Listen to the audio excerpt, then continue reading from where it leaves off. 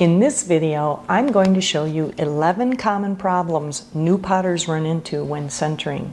My simple and easy to follow solutions to fix each one, plus a bonus tip on centering.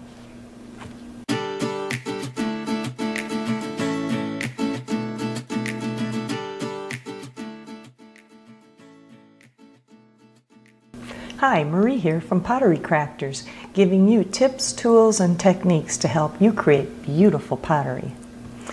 One of the most important parts of throwing on the wheel is getting that clay centered. Some can catch on right away, while others may struggle. This video will help with that. The good news is, the more you do it, the better you get at it. If you're new to this channel, consider subscribing. Let's run through all 11 problems right now. Number 1, selecting the wrong clay. If you're struggling with your clay and it feels like sandpaper, you may be using clay that's better suited for hand building than throwing. Technically, you can use any kind of clay for throwing on the wheel. But for beginners, some clays can be stiffer and harder on your hands, while others can be too soft. Stoneware is a good type of clay to start with. I found Amico Stoneware Buff 46 works the best for me. It's more forgiving on the wheel and holds up pretty long. It's one of my favorite clays. Number 2, your clay isn't wedged properly. You'll have a hard time centering if you don't wedge your clay properly. And believe me, I've tried getting away with this. I found the clay is more difficult to center because the moisture is not consistent throughout the ball of clay. Wedging is just as important as getting your clay centered. And I have an in-depth how-to video on the potter's most popular ram's head wedge in the video up above. Number 3, your elbows are up in the air. When I started centering, I could hear the instructor say, "Marie, your elbows are up in the air." Well, how'd they get there? It's funny, when you're concentrating on getting this ball of clay perfectly centered, you tend to forget about what the other body parts are doing. Keeping your arms anchored to your legs or the side of your body will give you more control over the clay. Also, make sure you're using the heel of your hand at 7 to 8 o'clock position and your wrist is bent and your back is straight. Number 4, not having enough water on your clay. If your clay feels dry against your hands, you're not using enough water. You can scoop some water up and sprinkle it over your clay, or you can take a sponge, get it soaked, and hold it like this in your hand in the karate chop position. Then slowly squeeze the desired amount of water on your clay.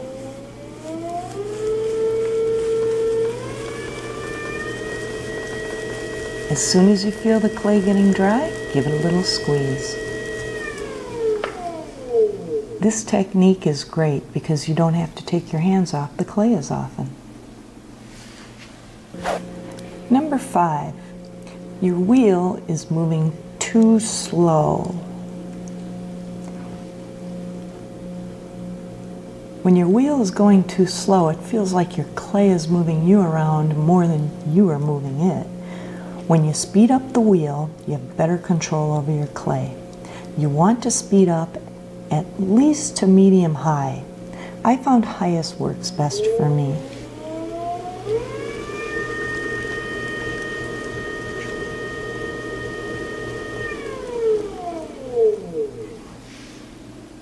Like that. Number 6, an air pocket is trapped in your clay. Now, I'm not talking about tiny air bubbles. I've run into those many times, and they didn't affect my centering or throwing. If the air bubble is big enough, your clay will never center because the air is lighter than clay and will continuously throw your clay off center. If this happens, just Take your clay off the wheel and wedge another piece.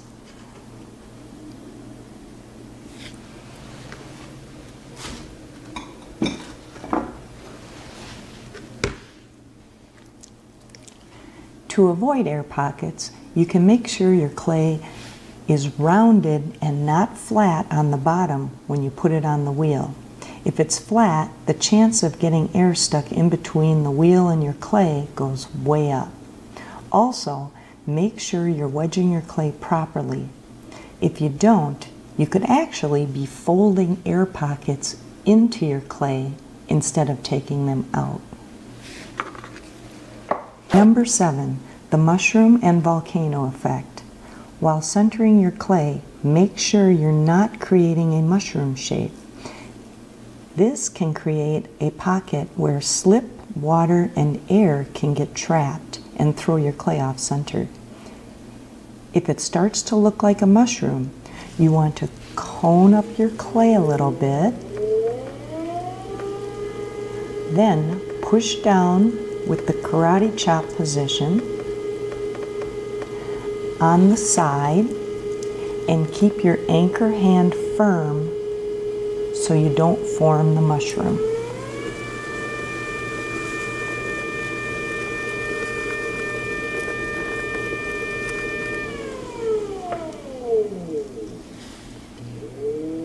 Like that.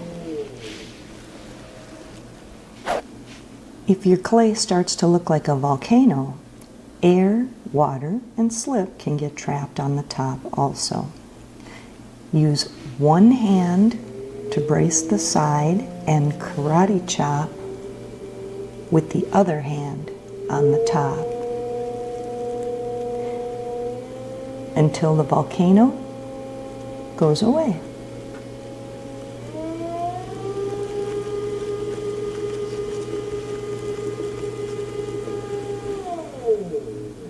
Make sure you don't cover the hole with clay.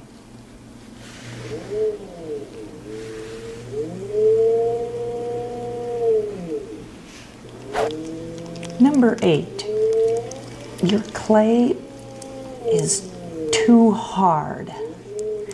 Somewhere along the line it got dried out. It's important to make sure that there are no holes in your bag. Also, when preparing your clay balls for throwing, make sure you keep them covered with a damp rag or put them inside a plastic bag until they're ready to be used. You can try slicing your clay in sections, spraying some water on it and wedging it really good.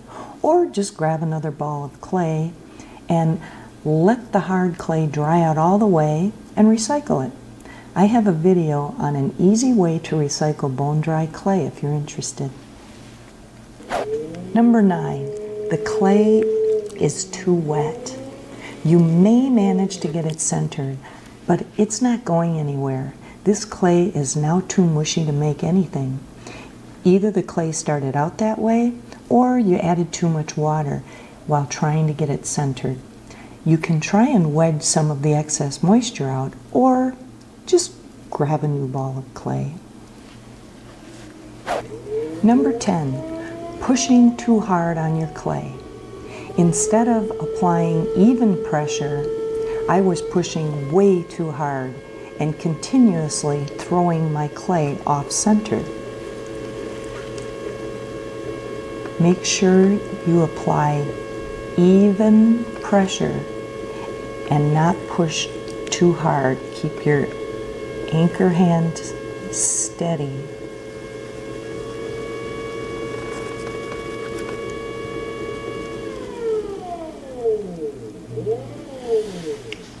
Like that. Number 11, your clay goes off center every time you take your hands off. Apparently, clay does not like it when you move too fast.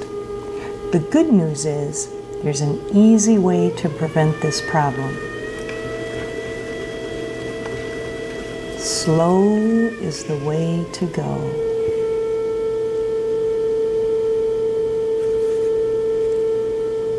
As a general rule, whenever you're removing your hands from the clay, do it slowly. You can also slow your wheel down all the way and take your hands off. Here is the bonus tip I promised you.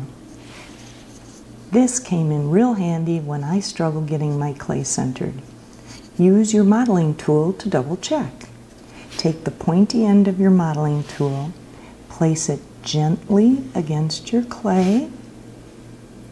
Hold your modeling tool steady with both hands, keep it in one spot, then slowly turn the wheel.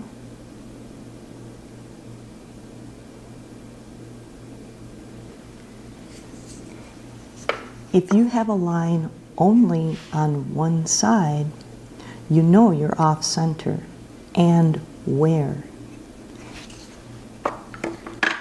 Cone up your clay a little.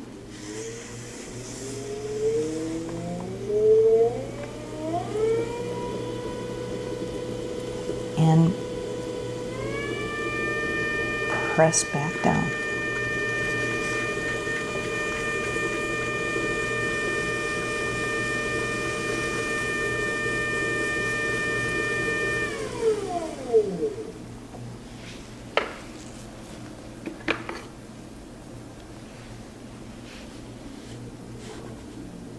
Take your modeling tool, press it gently against your clay again.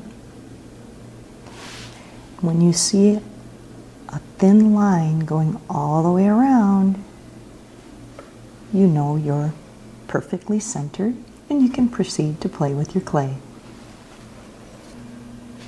Before centering becomes second nature for you, there's a lot to think about, from making sure you're in the correct position to the right clay. There's a link in the description below for my favorite clay picks, including the Amico Stoneware Buff 46 that I've been using throughout this video. If you have any recommendations or any other tips or ideas for future videos, please feel free to post those in the comments section below. Some of the best tips and feedback come from you.